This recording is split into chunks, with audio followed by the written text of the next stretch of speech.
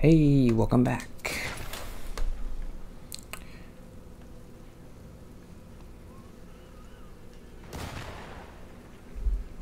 I did talk a lot about not doing the, I always talk about this.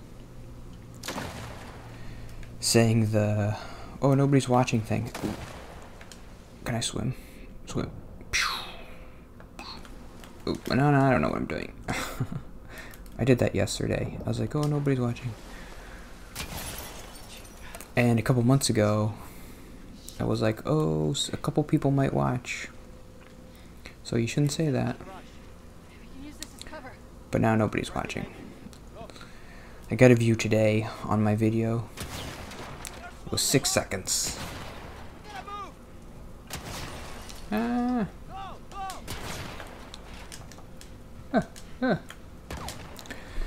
So, there you go. That's why I'm allowed to say it, because nobody is watching. How is that still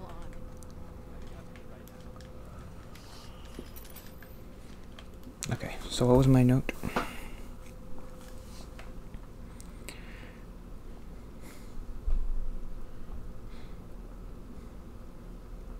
I have a note that says Trump Anthony Twilight Zone. I don't know what that means. That's not the note I was talking about. There was a Reddit thing. Reddit can be kind of terrible too, but I like the Reddit people sometimes. They're good. Like, there was this dumb article with this dumb headline, like, I mean, I agree with it, but the article has like one of those stupid headlines, like, Democrats are proposing a bill to, for Supreme Court term limits, and this is what we all need right now, or something stupid like that. Those stupid headlines. And the top comment was like, yeah, that might help, but it's not a cure-all. Like, there's probably better solutions. And I just liked the way they handled it, because they weren't like, yeah, we need this, everybody's got it, or they weren't like, this is so stupid. They're like, they were in between, which is where you're supposed to be, because that's where you think, okay, what does this mean? Will this help? Should we do it anyway? Stuff like that.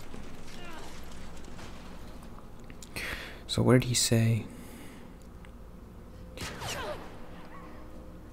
That wouldn't totally solve the problem. He had an explanation that I think made sense. He was saying something like, it wouldn't get rid of the partisan nature of the court. It would just, where basically whoever's in power in the Senate gets to block nominations or approve them. So this is cool. You're supposed to be like, oh, he's so smart, he's luring them out, the zombies. I like this part of the game. It's fun. It's hard, but it's fun. Ooh.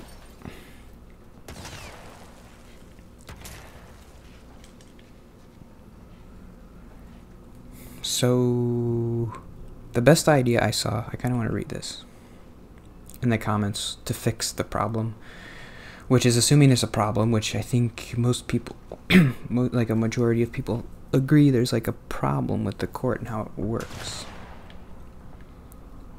Oh, that hurt. That one hurt. I remember this area being really hard, so let's see what happens. I think I'll just use a shotgun or something.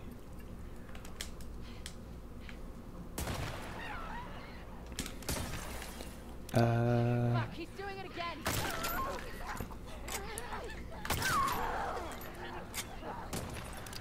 The idea was to expand the court to 19 justices.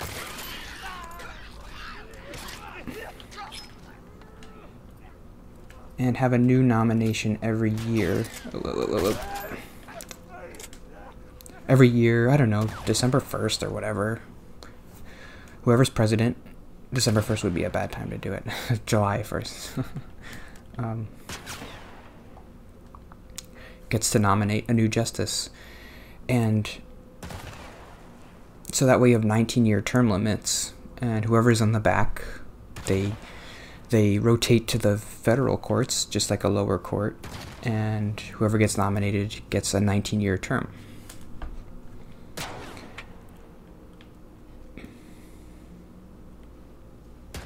I thought that was a pretty cool idea. I mean, I don't know anything about anything, so maybe it's a terrible idea, but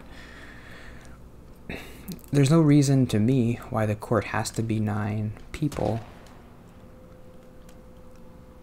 Maybe there's a good reason why it's not, why like 19 is too many. I don't know what that would be. I haven't heard anybody say like the reason why it shouldn't be too much.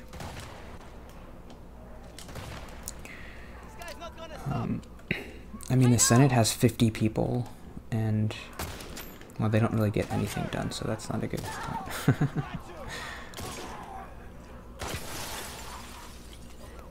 Okay, see, this is not good. Oh, is he dead? That was easy.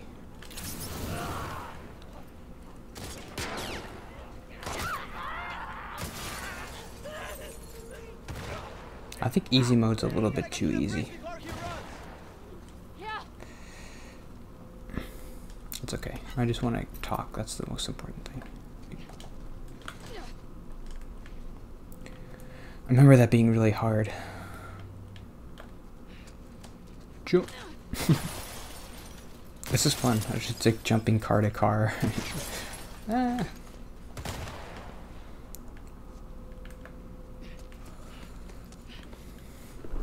Wait to get my hands on this guy.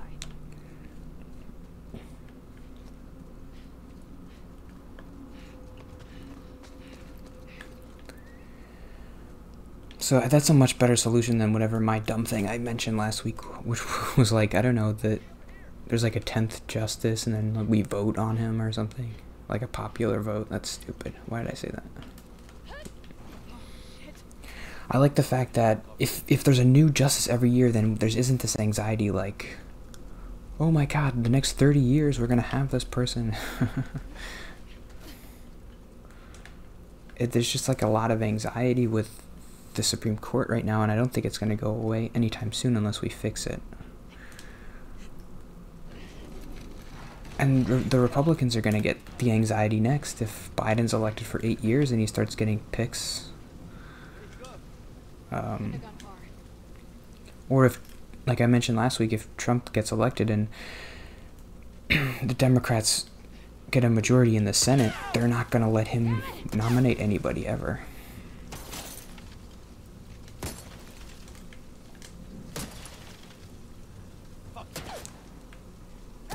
Shoot him, shoot him, shoot him. It was fun. Hit the pressure up. Way to get him. Oh. Oh. We got you, pendejo.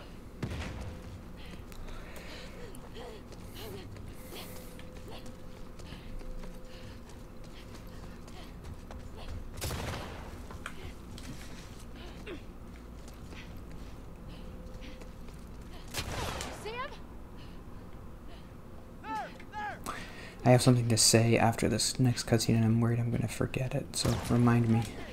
It's about Manny, so... don't let me forget. Where is he? You can't kill him, so you don't have to waste your bullets. Oh!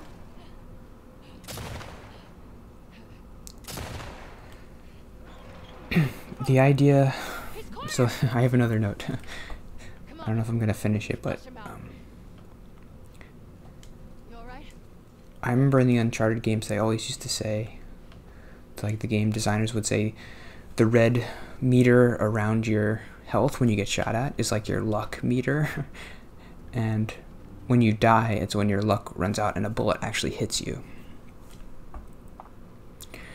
But that doesn't make sense here because he shot me and I flew backwards, so... I got hit by that bullet and I'm fine. So where's your realism there? Manny.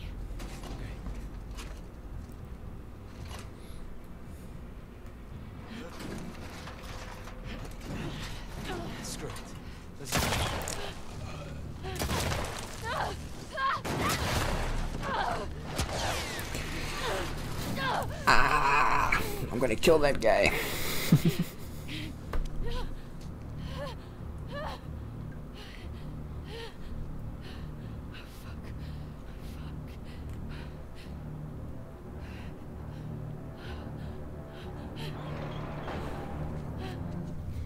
Let's do this. Okay, so killing Manny does make this next fight more intense. There's a part of killing him that I don't really like. That's the note I want to say. But it doesn't make this intense, like, oh, this guy is for real. He can kill me. This is intense.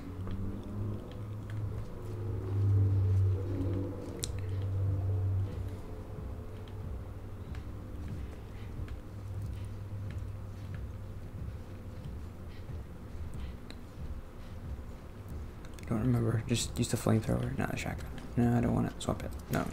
But swap the ammo. Okay, good. I don't remember this fight. What I'm supposed to do.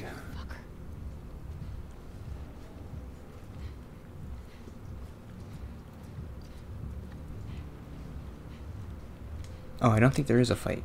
You just go out here. Oop.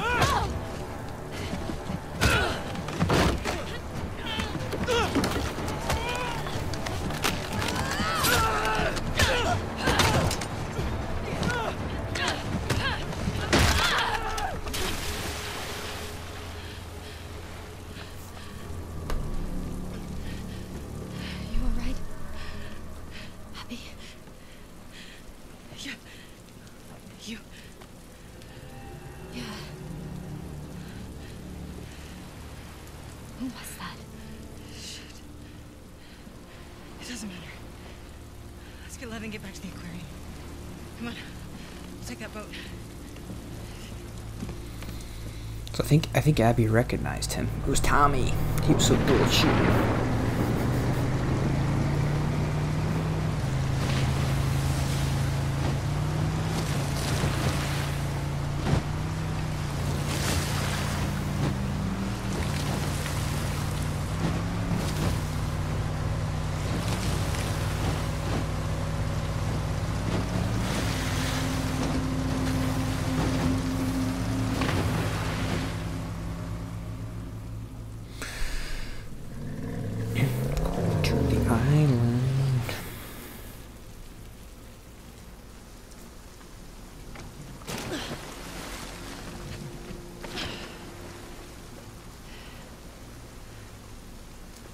Which way? Come on. Oh, I thought there was a longer cutscene. Where is everyone? No guards? We don't use this corner of the island. Yeah, just like, so obviously everybody's dying. We saw Manny die. We saw Owen die. We saw Mel die. We saw... We have to catch up. What's, Do you know where he's going? To our house. what's his name? That's where our mom will be. How far is it? Ah, the guy from the Across the beginning. I island. forget his name. Is it Danny? That doesn't sound right. What about your people?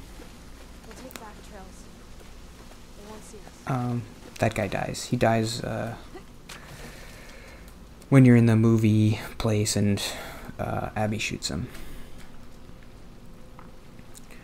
So everybody's dying. Are you sure the wolves are attacking tonight? I think that's supposed to make you Yeah, feel, that's what my friend told me. They'll use the storm as a cover for the attack. Unless Isaac changes his mind. but it's supposed to be more real, like, if this was actually happening, if there was actually this kind of a war happening between these groups, people would be dying a lot more. Just because you're the main character and you have friends doesn't mean they're gonna survive. They just die. That's what it's like when you're fighting people. Can you keep climbing that? And it's not dramatic. You're just standing there, and then the next second, Manny gets shot in the head and you have to just keep moving. When it comes to telling a story, the viewer starts to feel a little bit like dead inside because you can't keep getting emotionally sad for these people dying because it just keeps happening. And I think that's the point. That feeling that you get where like you don't even care when people are dying anymore. Just in case.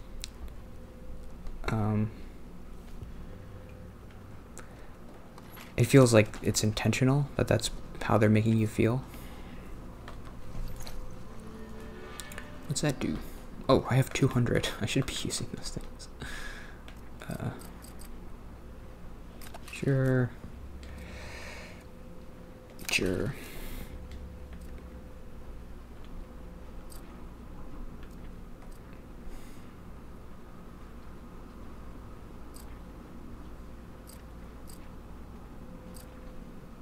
No.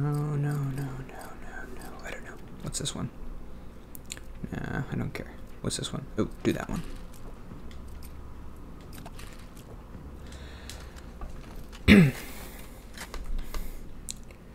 So that's obviously the point, and it is interesting as a story, because it's like a new thing, and I've never really experienced that before, where just like every character's just dying.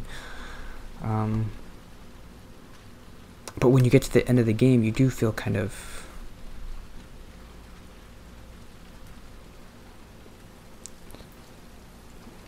You're just like exhausted or something. I don't know.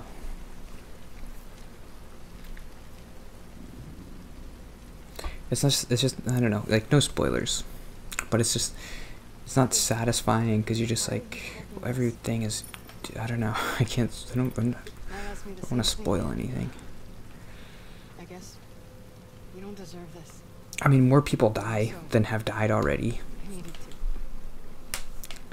I won't say who, but obviously you could tell by the way the game is going. Everybody's dying.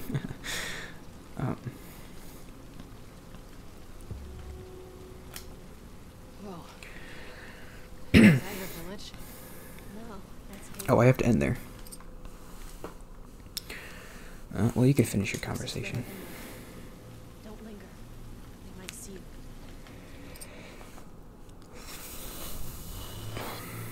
That's why I was kind of thinking this would be a much better... If this was a second part of a trilogy, I wish they would say, like, we're going to do a third game.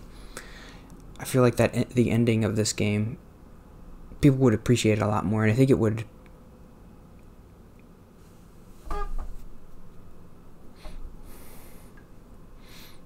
It is kind of like, I mean, everybody always makes this analogy, but it is kind of like an Empire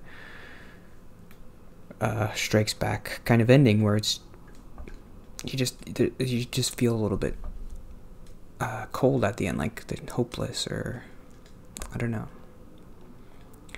I was trying to tie that into everybody dying all the time, and so I didn't like that. But if there's a third game,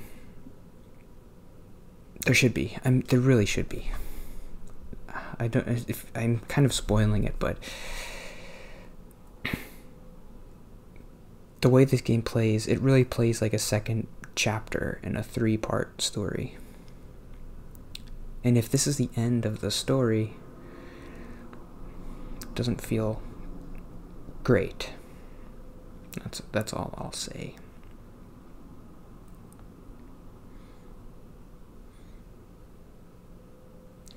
They do end this game where, like, it's not like a cliffhanger or anything.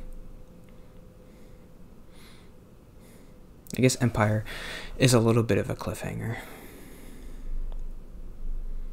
This game doesn't really have a cliffhanger. Like, there aren't any questions or anything for Ellie to do that she needs to do. Like, we need a third game because she's got unfinished business. That doesn't really happen.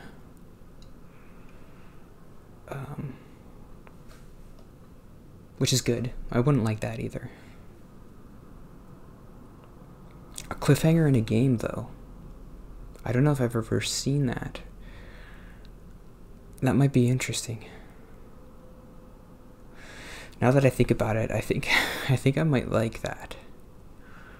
What if there was a... I don't think I've ever seen that. That would be kind of cool. Cliffhangers can be fun if they're done well. which is hard to do now. You have to overcome that feeling of, oh, they just want me to buy the next game, so they had to leave a cliffhanger. But if you can get over that, and the end of the game is still satisfying, even if there's a cliffhanger, then it's like, but you have to wait like 6 years for the next game to come out. That would be pretty crazy. I've never, and maybe I'm forgetting something, but the more I think about it, the more I think it would have been cool if they left this game on a really cool cliffhanger.